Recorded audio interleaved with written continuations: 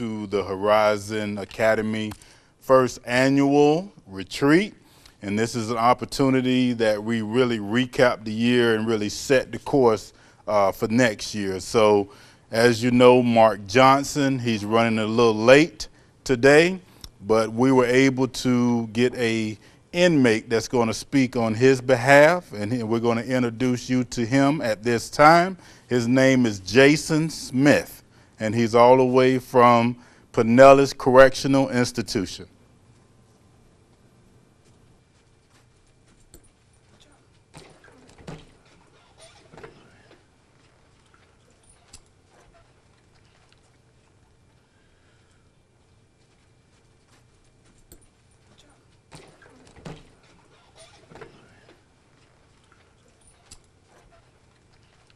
Hello, my name is Jason Smith, and one of my reasons for being here today is I understand that you all work with kids at an alternative school.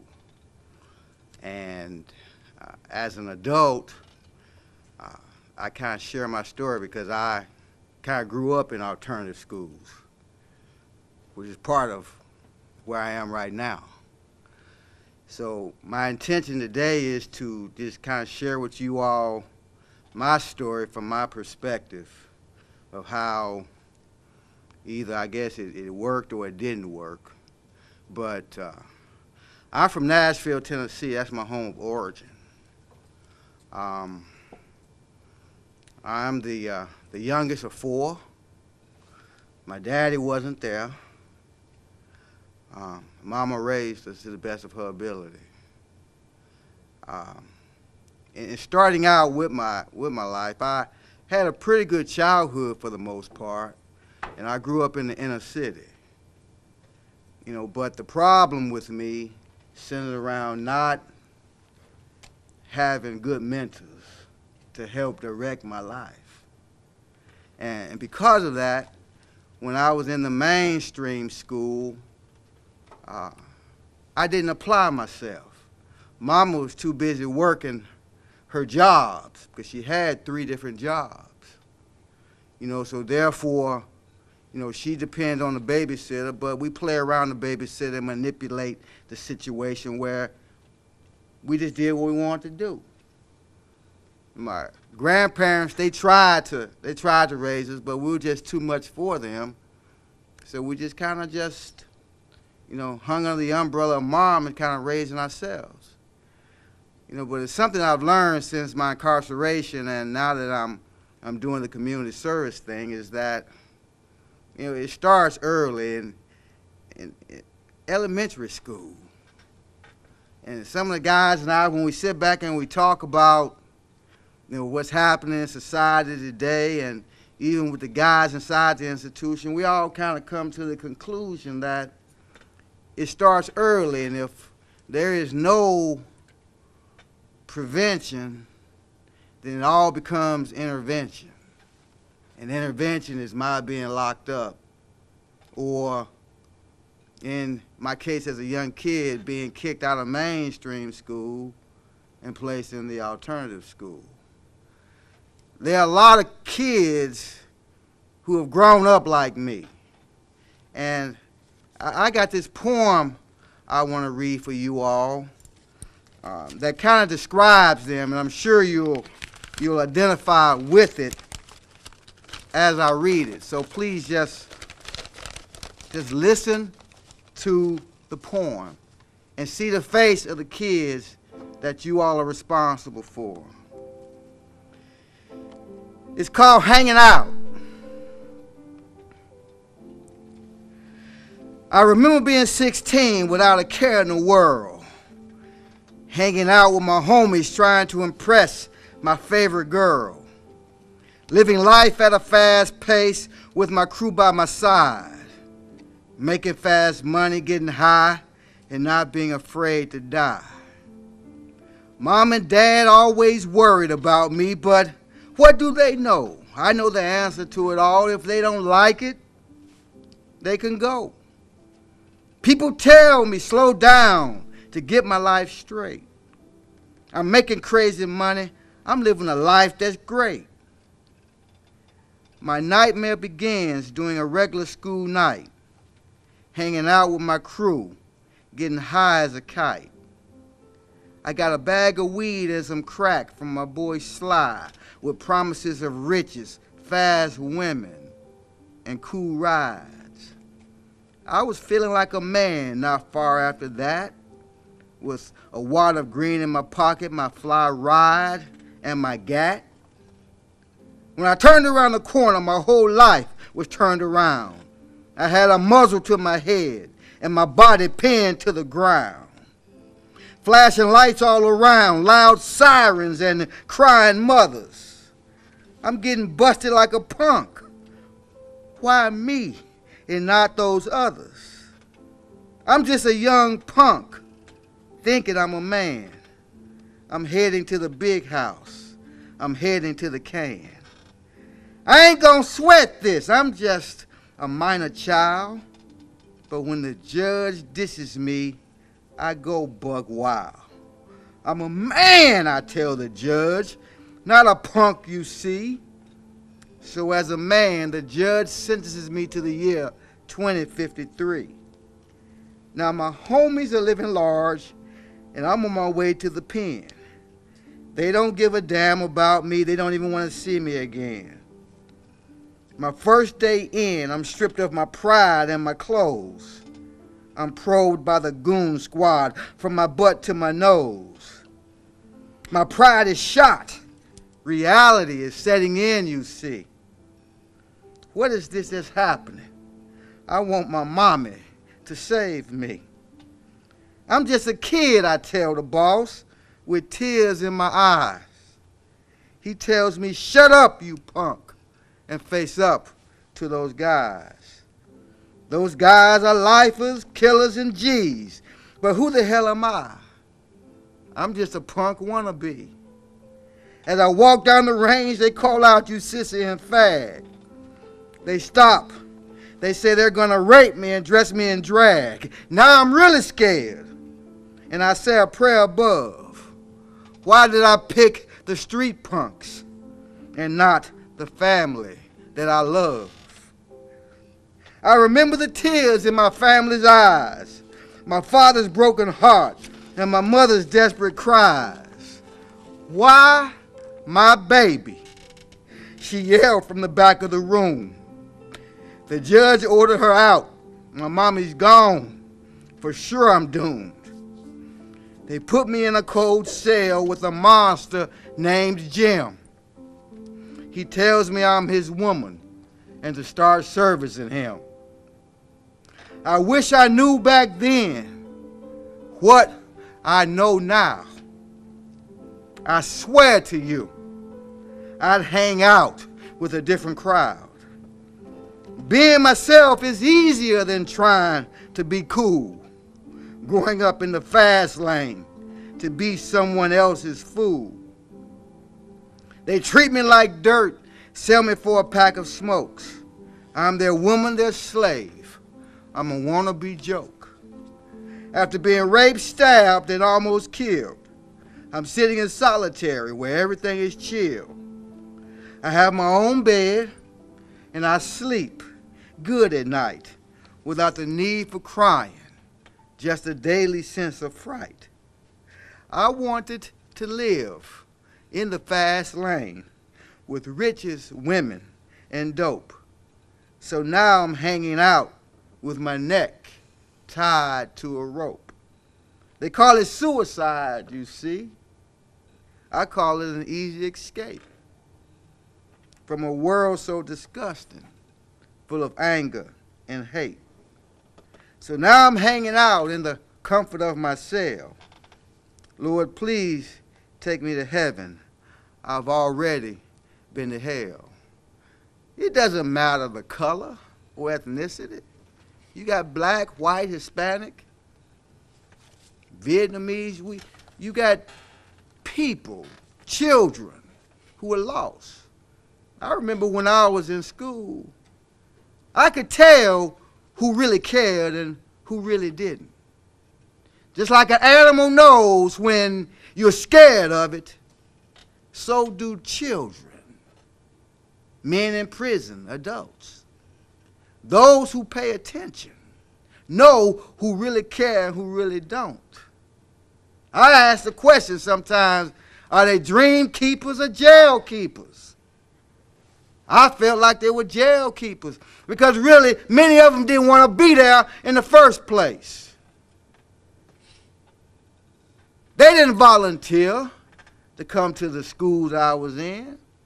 And I could tell by their attitude that they wanted to leave. And because of that, they empowered me and those like me. Because see, it's easy to empower a child when they know you're not real. Do you have any water? No. But my lips kind of dry right now, sir. I don't have any. But see, I've been out before and we've talked about this. Now I just need some water. Turn around. I just need some water. Turn around. I just give me. All right. All right. Okay. All right. Oh, we good. We good. All right, we good. Okay, no, I'm not an inmate. Sit down. It's all good, y'all. It's all good. Okay. All right, tenfold. It's all right. It's okay. You all can breathe. Please, breathe. Sit down. This is just a ruse. This is just a dramatization, okay? All right? Okay? All right? Okay? All right. Calm down. Thank you all. Appreciate it, Sergeant Jones. Mr. Jenkins, thank you.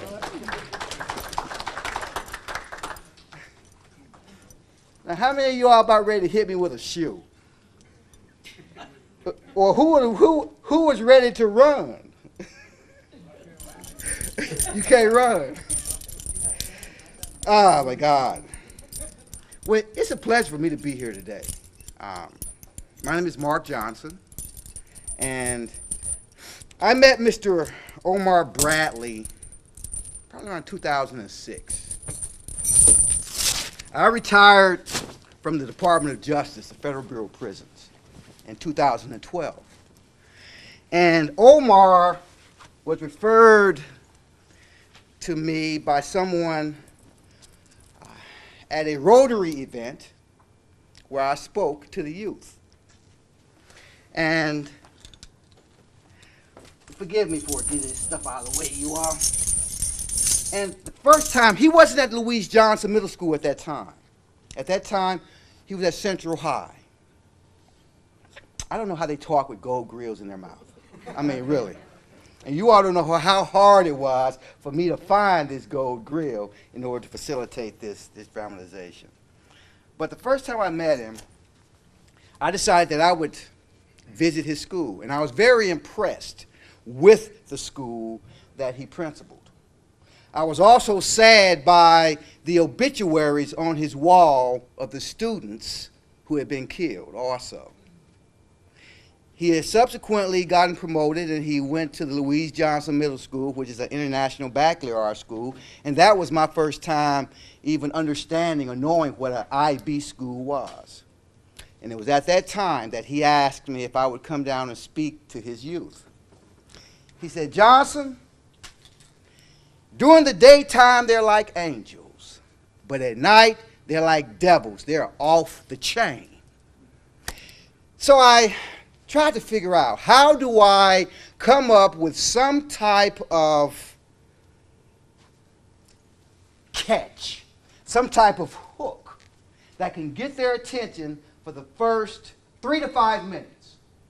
If I can capture their attention or their interest in the first 3 to 5 minutes that I have them, I cannot sing. I don't juggle toilet paper, chainsaws, or apples. I don't do that snap, crackle, pop dance and stuff that they do. And I'm not a stand-up comedian. Sure. I'm not a stand-up comedian. The only thing I know is this, is that for 12 years, I was in the military. And following my time in the military, I started working for the Department of Justice in 1991. I worked at the United States Disciplinary Barracks in Leavenworth, Kansas. Do we have a napkin or something? Forgive me. Thought I had a little wipey or something here to catch the sweat. All that activity causes you to sweat. I'm good, Omar. So in 1991, I was 37 years old. I didn't get promoted to major. I was passed over. I later found out I had PTSD. Had no clue, no idea that I had post-traumatic stress syndrome, which adversely impacted my getting promoted. I didn't find this out till later on. So at the age of 37, the cutoff for working with the Department of Justice, I had to make a decision. I was a single parent at the time. I wanted to be an air marshal. But I couldn't be an air marshal because I was a father. I had just taken custody of my son. So right next to the disciplinary barracks there in Leavenworth, Kansas, was the federal penitentiary, Leavenworth. So I went over, I interviewed, and I was picked up as a correctional officer. Even though I had a master's in human resource development with a bachelor's in criminal justice and a minor in psychology, that was the only way I could get into the system very quickly. So from that time all the way up until now, that's all I know or knew. So when he asked me to come and speak, I said, this is what I'll do. I'll dress up like an inmate. Because I was the hostage negotiation team leader. And for those of you all who don't know, the largest federal prison in the United States of America is in a little town called Coleman, Florida, which is close to Wildwood or Okahumpka, if any of you all know where they are. We have 5 federal prisons there. And I was the hostage negotiation team leader. So I came up with this idea that I will create this avatar. So I go down to the school. The resource officers, they escorted me in like I did with you all. I had my gold grill in my mouth at the time. They escort me into the gymnasium. And I'm going in there all bad. And they were talking up in the bleachers. And I said, you all better be quiet before I go off like King Kong up in here. That was from Training Days with Denzel Washington. I remember that. And they got quiet. They got quiet. So then I began to go into my mean man role, and my gold grill pops out of my mouth. Right there on the floor. And, you know, I'm a Toastmaster. And that would have been a great table topic or an impromptu, and I had no comeback for that. So I had to just strip everything away and just go straight into my presentation. But when Omar asked me today to speak with you all, I felt it was very appropriate because I had been here before when Coach D was here and he was giving a presentation. And when he told me that he was going to have a retreat and he'd like to open with a keynote, something happened that day that sparked the topic of my presentation to you all today. There was a young man, it was the middle school kids, middle school boys in there at the time. There was a young man who kept getting up and walking around in the cafeteria. He would walk over here, stand.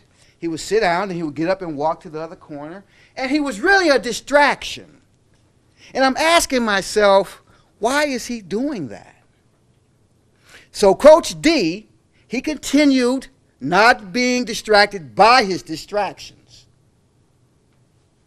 After the presentation was over, the students left. No, before the students left, Sergeant Jones came into the room right before it ended and said, come here.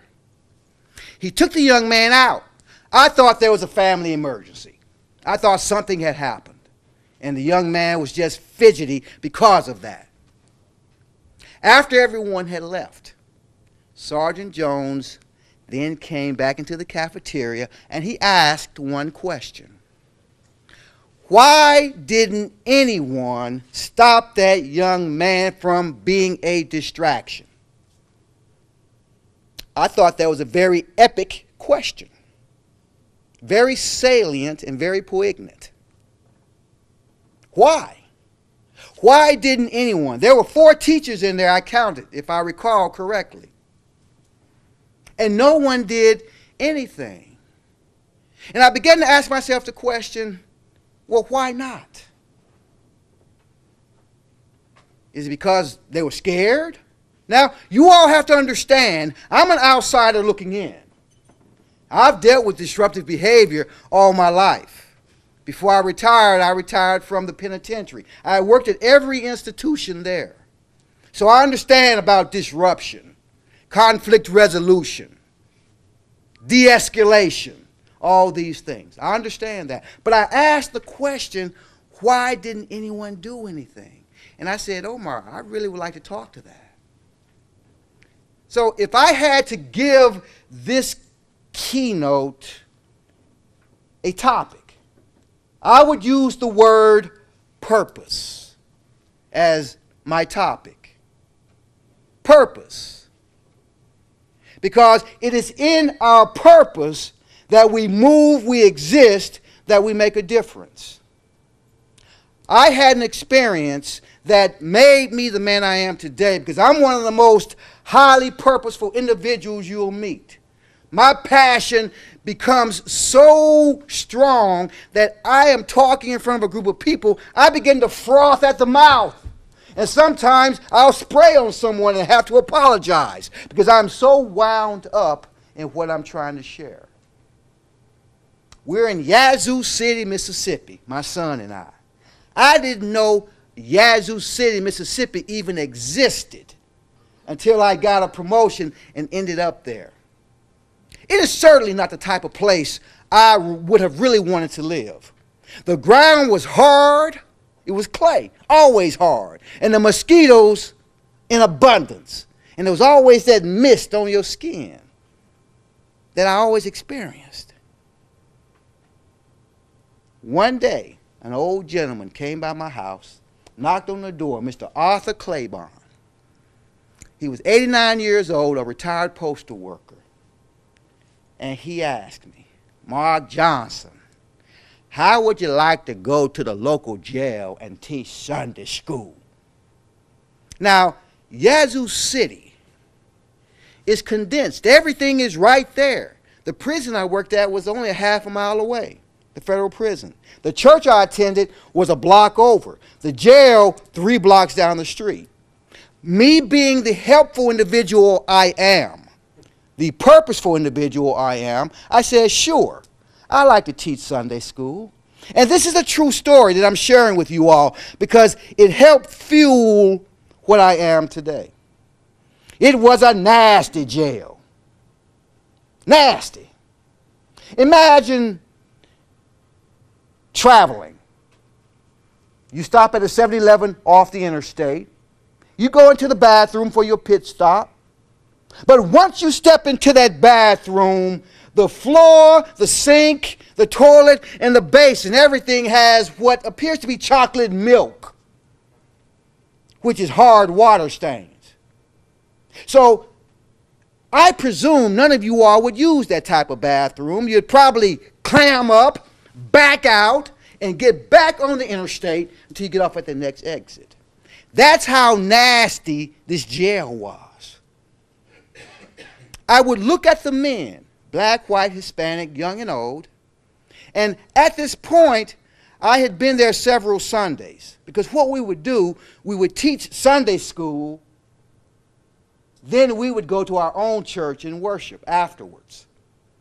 So it wasn't just teaching Sunday school, but it was also a form of mentoring. And I always ask myself the question, why do these young men and old men get released and then come back here? I could never understand that. So one day, I'm having a conversation with one of the inmates standing right in front of him, a young man. And as I'm talking to him, I experience, some would call it an out-of-body experience, clairvoyance, my spirit travels. Some people, they're laying on their deathbed or in the emergency room and their spirit rises to the ceiling. They look down and see their body. Something similar to that The only thing I knew was this. I was no longer in front of that young man, and I was in Rwanda.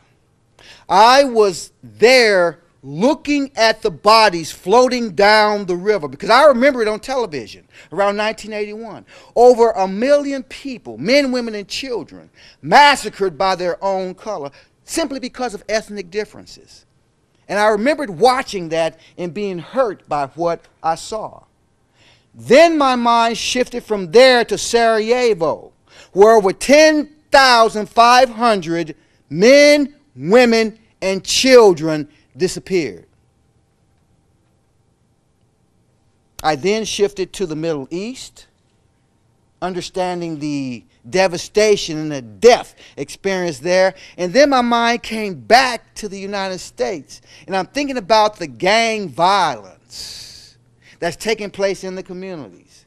Because of some demarcation line or the name of a sign on the street, they're killing each other. And if you was to question why you're doing this and understand the ethos of why, they really can't tell you, because there is no reason.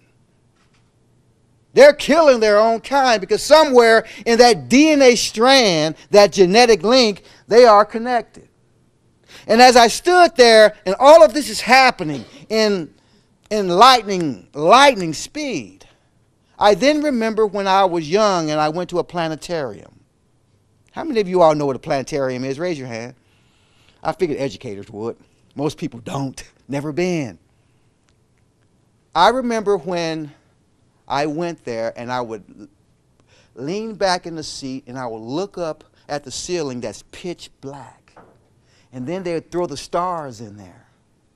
And then they would pull the planet Earth out, this green-blue planet rotating on its axis. And I thought about it and I said, on this little sphere within it, we have the ability for no one to be hungry, no one to be without health care, everyone can have a roof, everyone can be okay. And then I began to cry. And the young man shook my shoulders. And he said, Mr. Johnson, are you okay? And I said, no, I'm not okay. I said, this is too big for me. This is too much. I guess sometimes you all may feel like that working in a school where the children don't care. I could probably understand why you would sometimes feel overwhelmed. Today I saw the same little girl who the female sheriff put down when I was here. They took her out today. And I had a very long conversation with her last time I was here. Experientially, we were in the classroom and I was doing the exercise with her.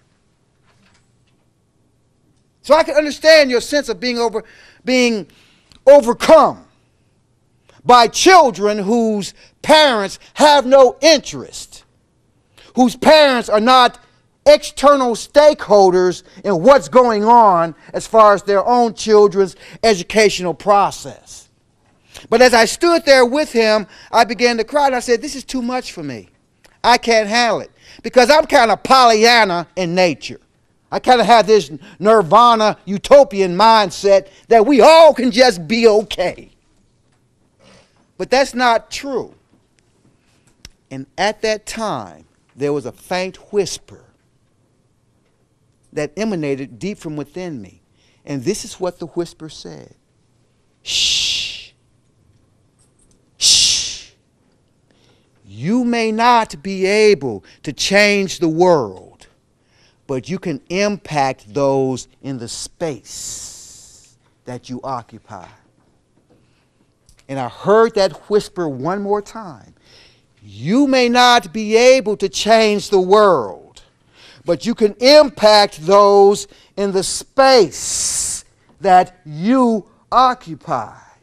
And at that time, I felt so much better. Because I realized that I don't have to save the world. But if I only make a difference And if I only affect one, Mother Teresa said, if you can't feed 100, then just feed one. And if you can't touch 100, then that one that you have touched is the one that you were meant to touch. And when that voice resonated in my mind, I saw the face of Mother Teresa, Mahatma Gandhi, Martin Luther King, Nelson Mandela, and the representation of Jesus Christ, which people get really focused on the physical expression. You know, blue-eyed, tears, sad, you know, he's black, dreadlocks, but it's not even about that. It's about the essence of the individual and what the individual's purpose in life was. That's what it's about. I saw those 5 individuals, and from that point on, I was challenged to do the best that I possibly could. Fast forward, I now become a life coach. I go out to California to become a dream coach. 1 week there. The first day there's 160 some odd people there going through this certification, many of them from around the world.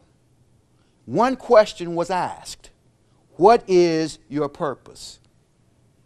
I'm 56. I'll be 57 in August. I was 50 then, and I had no idea how to answer that question.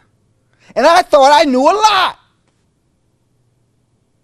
But what helped me was I read Rick Warren's book, The Purpose-Driven Life.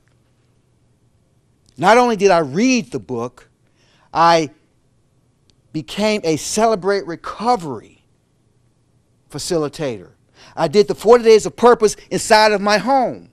I did the 40 Days of Community, where our group identified some agency or entity that needed assistance, like painting or whatever. So I understood purpose.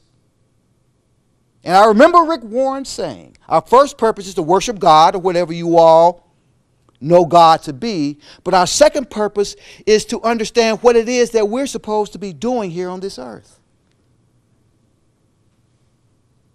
So, my question to you all today, if I was to ask you all, what is your purpose? What is your personal purpose statement? Because we understand that a person without a purpose is a purpose without an intention. And if you have no intention, you have no meaning for life. We had to develop our own personal purpose statement. And mine was to inspire, impact, empower, and help transform those in or out of the space that I occupy.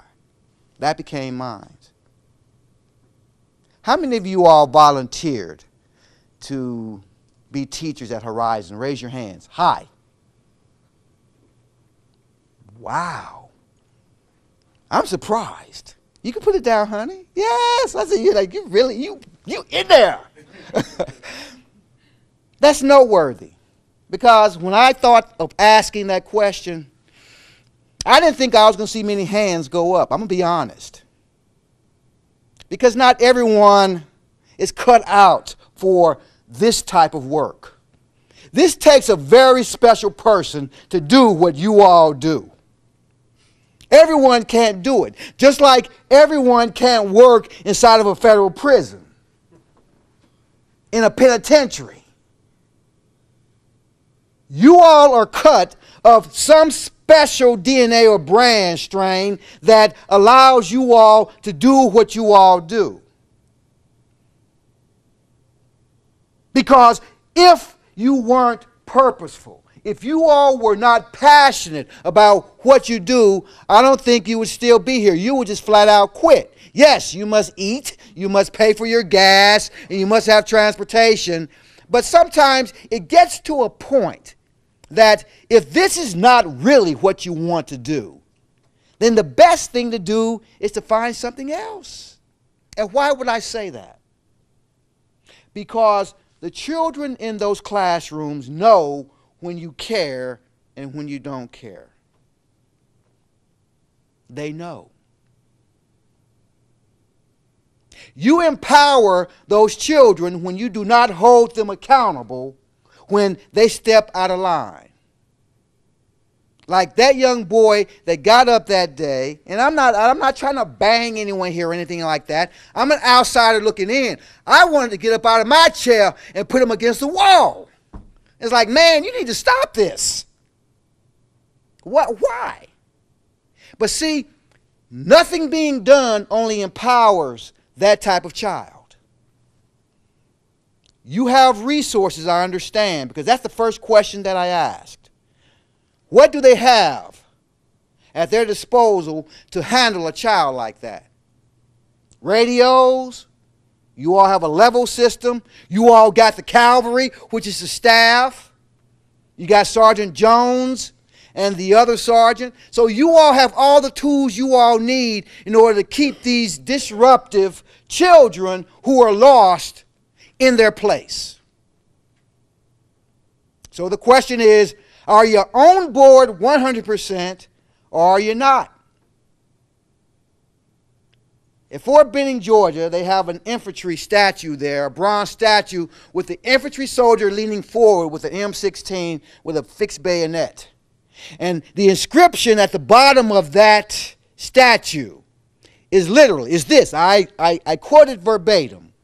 Lead, follow, or get the hell out of the way. Literally. That's at the bottom of that inscription. Lead, follow, or get the hell out of the way.